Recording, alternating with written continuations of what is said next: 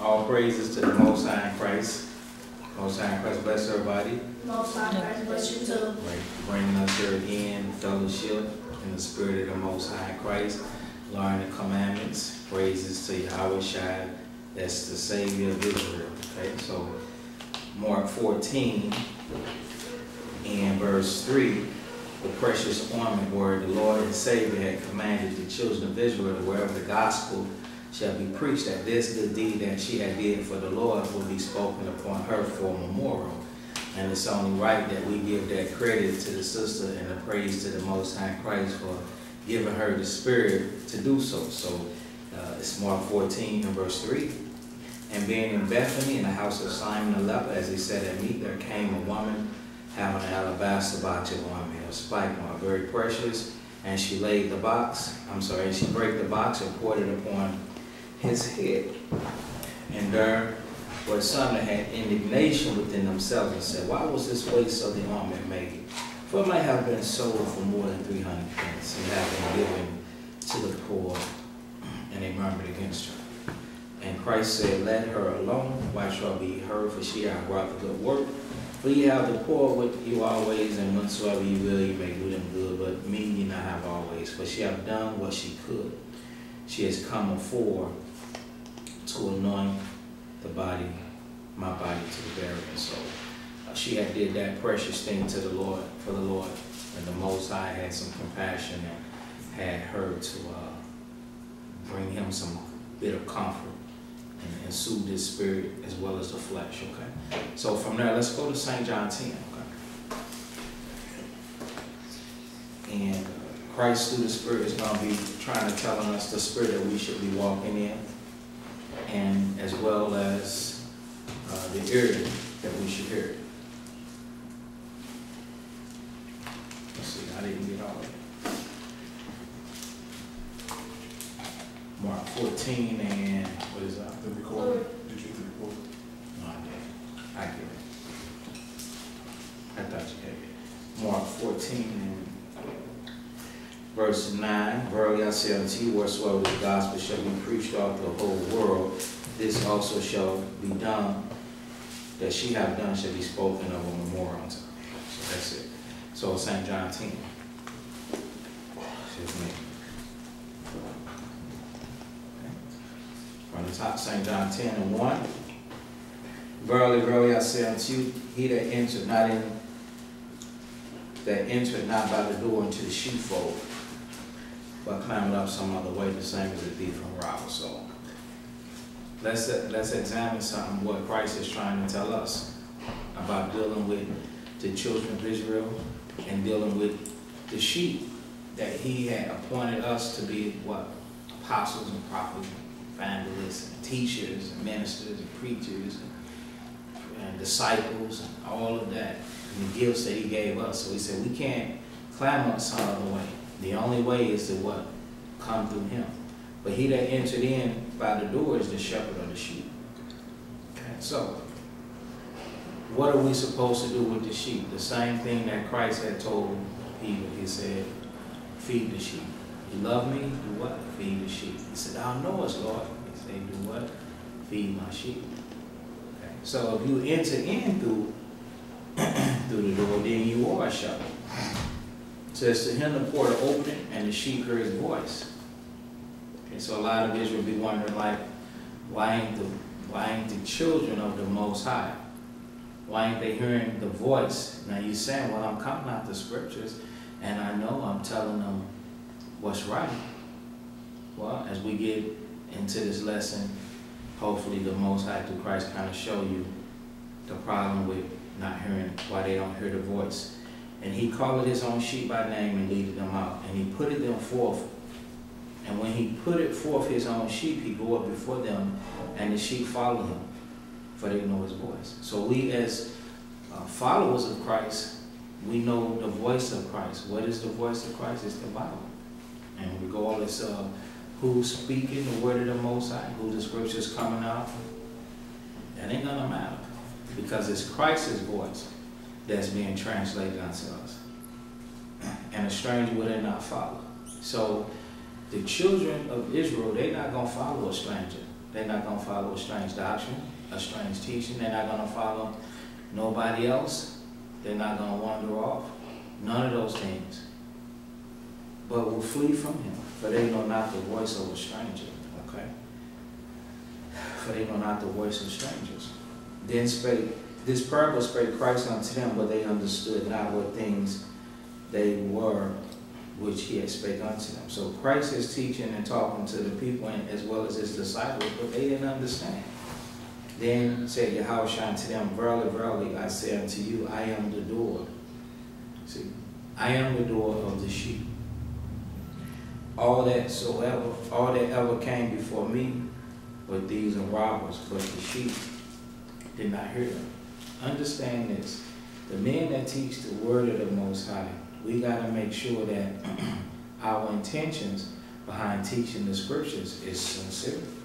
Our intentions after teaching and following of Christ, it's not after our own mind.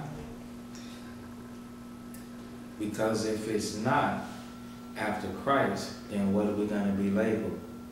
A thief and a robber. What does the thief do when he come in? He don't care. He gonna come in and do what he want to do. So if you have that mentality to where you really don't care, you're gonna be doing what you want to do, how you want to do it. Okay.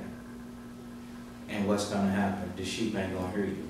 Just like it says, but the sheep did not hear them. Verse 8. No, verse 9. I am the door. By me, if any man enter in, he shall be saved. He shall go in and out and find pasture.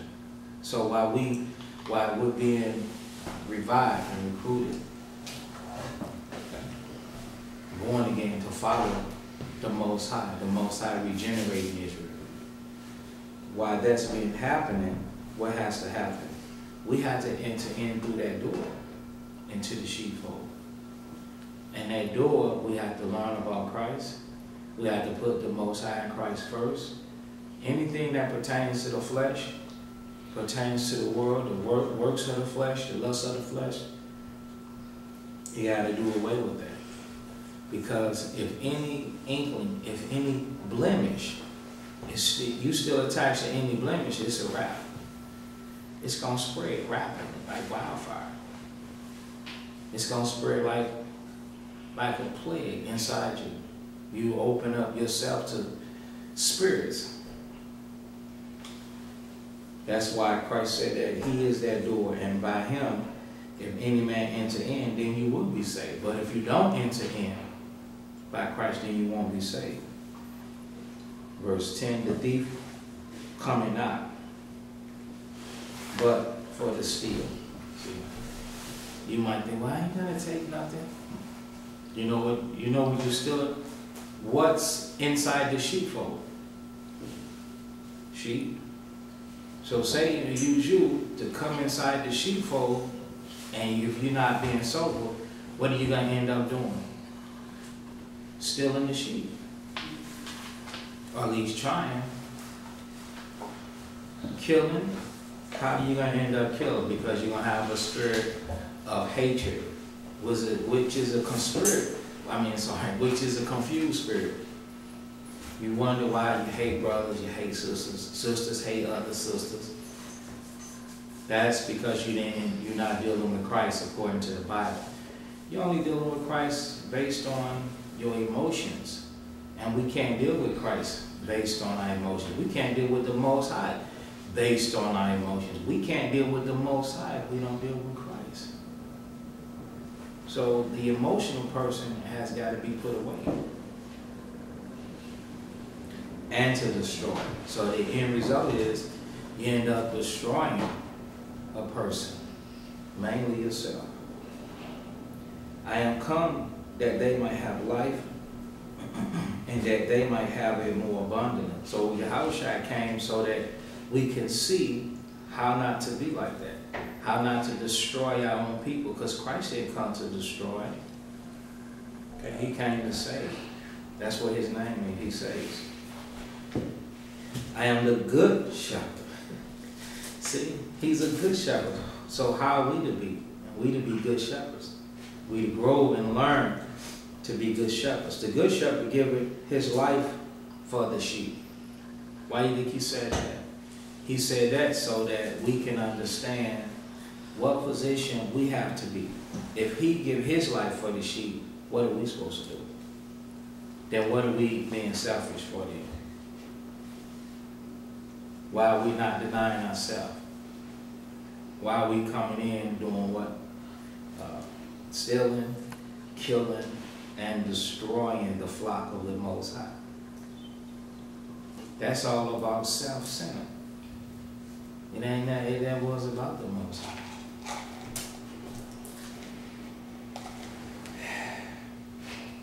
But he gave himself. He said he gave his life for the sheep. Check this out, verse 12. But he that is an hireling, and not the shepherd, whose own the shepherd or not, see the wolf coming, and leaveth the sheep, and flee. The wolf catcheth them, and scattereth the sheep. That's an example of a person, a brother or sister that's not sincere. You give him the responsibility of watching the sheep, what do? See the wolf coming, try to deliver himself, instead of standing up for the sheep, like a true shepherd was. A true shepherd is going to find something to beat the crap out of that wolf. But not somebody that's a hireling. You're not going to protect it like it's your own. You're not going to protect the sheep like you're responsible, like it's a given gift to you, like it's your own. And if it's a loss inside the sheepfold, then it's a loss inside of you. And that's how we're supposed to be amongst our people. We're not supposed to come into the congregations that the Most High put us in and be destructive. Be self-willed, do what we want to do. Now that's a hireling right there. He's only in it for one thing, money. Me being a contractor, I know exactly what Christ is talking about. On a corner state in this world, I will hire people to do all types of things. I've done everything. Everything from heavy construction to building banks, schools, hospitals, hotels. I mean, houses from the ground up, from a hole in the ground, you believe, to the point to where I've hired out. And I've always learned that when you hire, the only thing they're concerned about is getting paid. They don't concern about whether they do it in a timely fashion because it's costing you money. They will milk you dry. So you might be like, well, what does that have to do with what Christ is talking about? It's got everything to do with it. Because if it's my house, if it's my building that I'm working on, I want to get it done as fast as I possibly can. I want to be efficient, cost efficient. I want to not end up upside down. I don't want to burn up materials. I want to do everything that I possibly can. But somebody that's just there to get paid, they don't give a damn. Excuse the language. They don't care how much waste they have. They don't care. And if they get very little done, at the end of the day, what are they looking for? They are hireling. So that's how we can't be like that when it comes to being a shepherd and the sheep of the house of Israel. Now we got to have a care for the people to where we invest our life in it and we in it for the long haul. And everything that we do, we know and understand, and it's a reflection.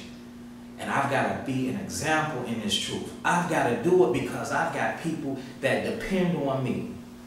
And that's how we serve the Most High in Christ. Not like a hireling. Verse 13. The hireling fleeth because he is a hireling and careth not for the sheep. Verse 14.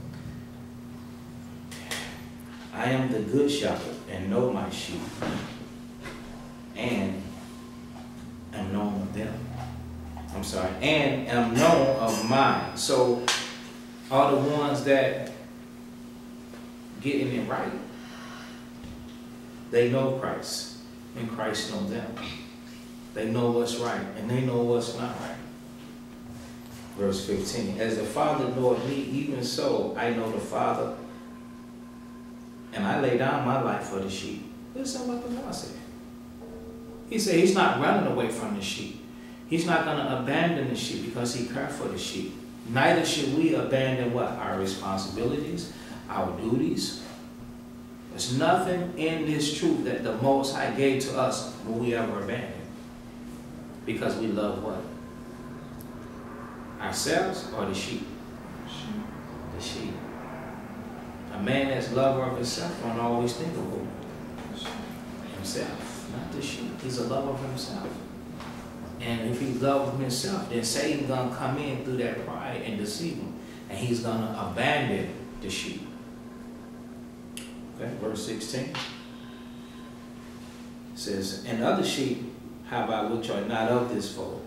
Them also I must bring, and they shall hear my voice, and they shall be one fold, okay, and one shepherd. So yes, Christ was speaking how Israel that wasn't around at that time was going to hear the voice of him.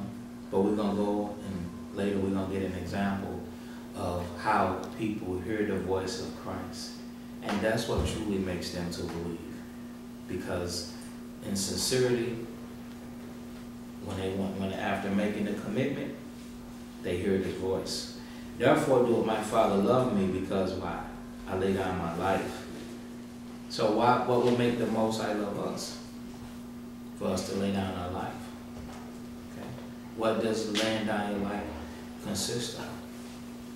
Taking the self-willedness out and seek the pleasing of the Father in heaven and the Savior of Israel to continue the work that he had given unto us.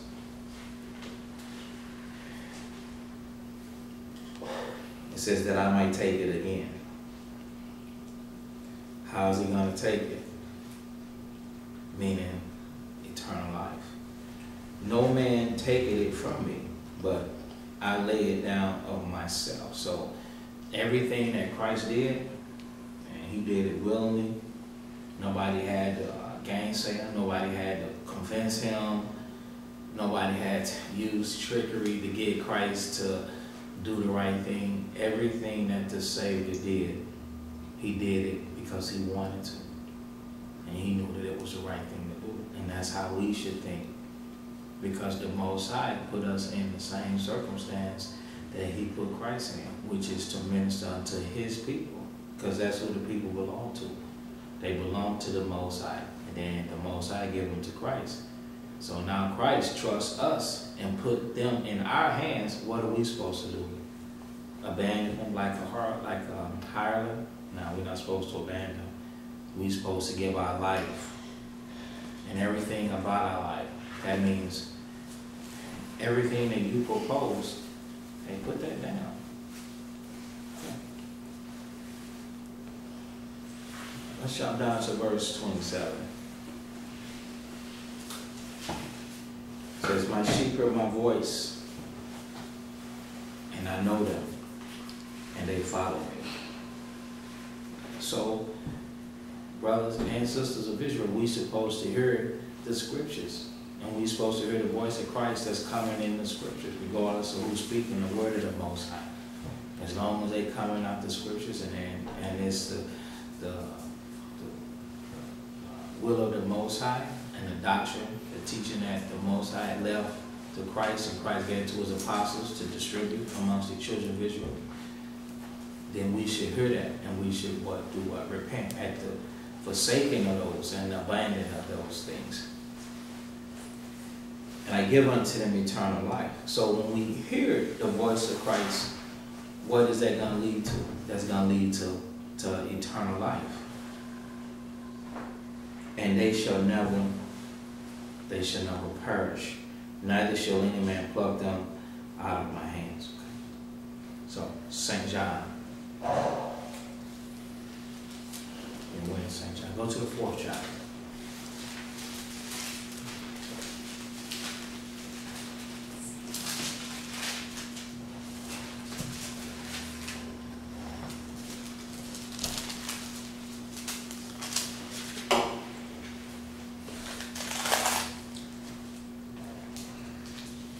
St. John 4, verse 31.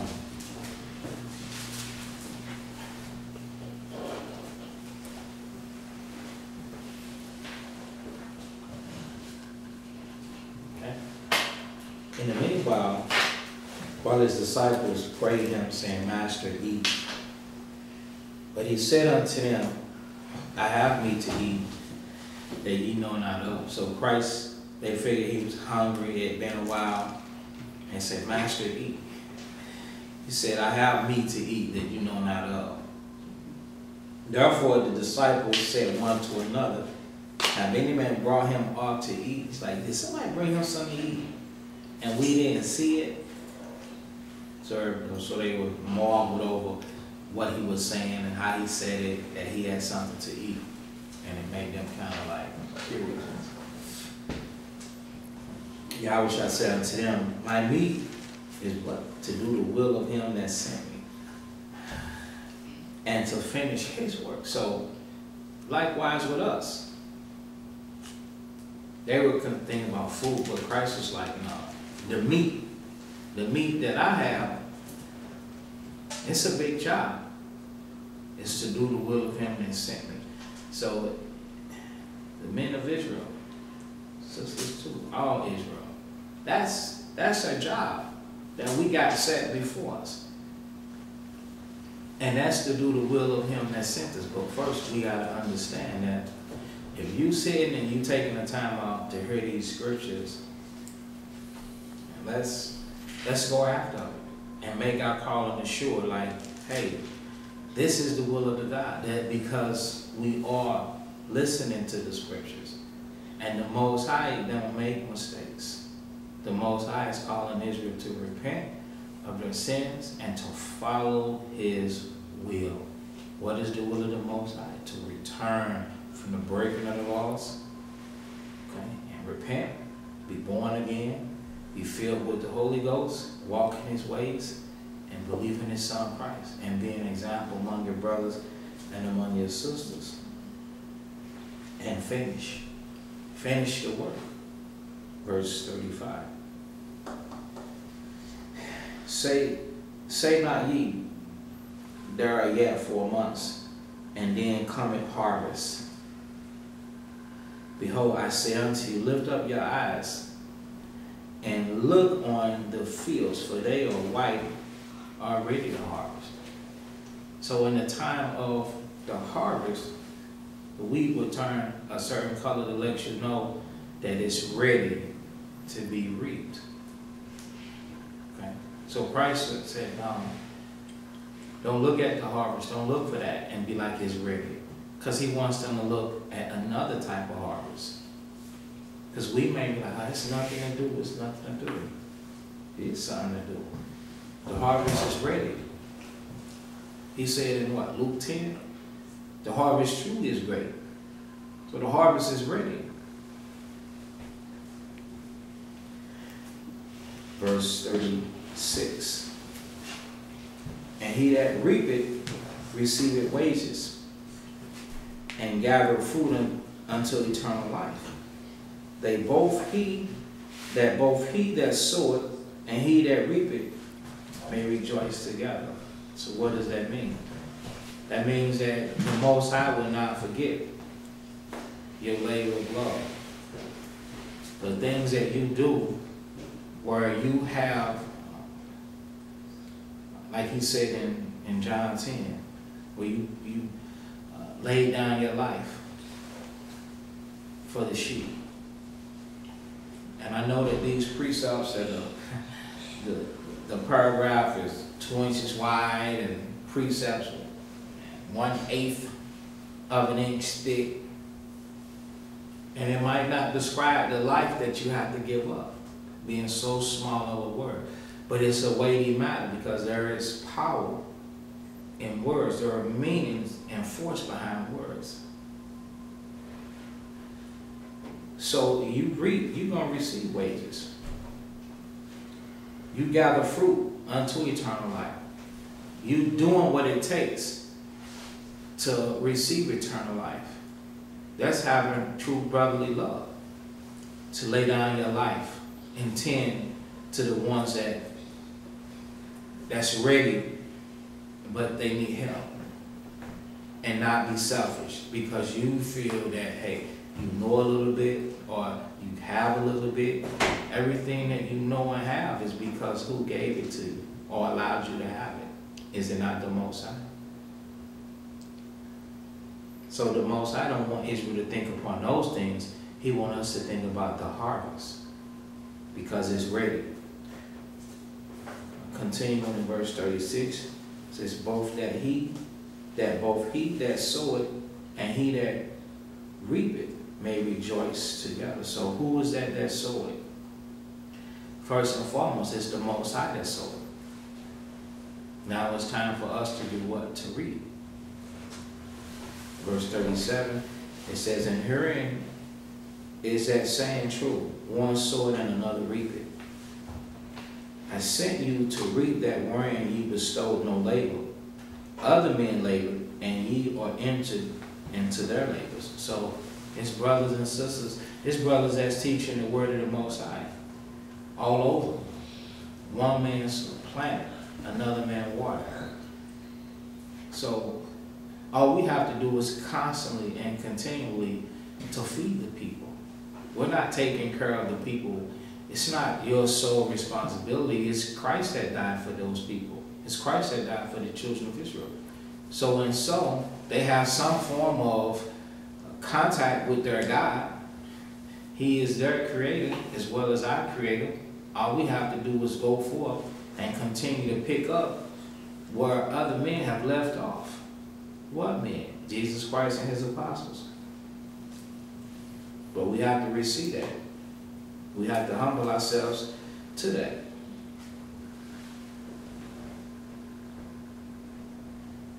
St. John 5, verse 30.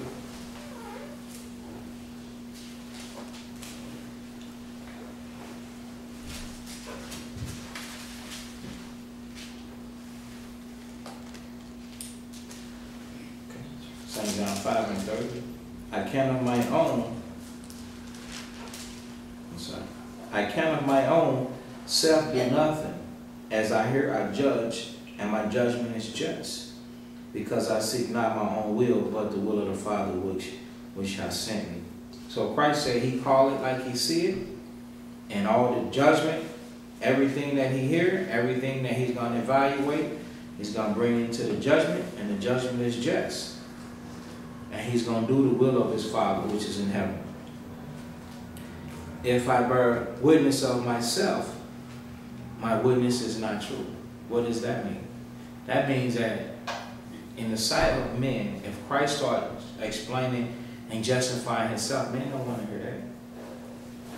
Who is it we're trying to save? Men. So what about us? Why is it the children of Israel bear record and witness of themselves? If you ask every man, he's pure. You ask every woman, she's righteous.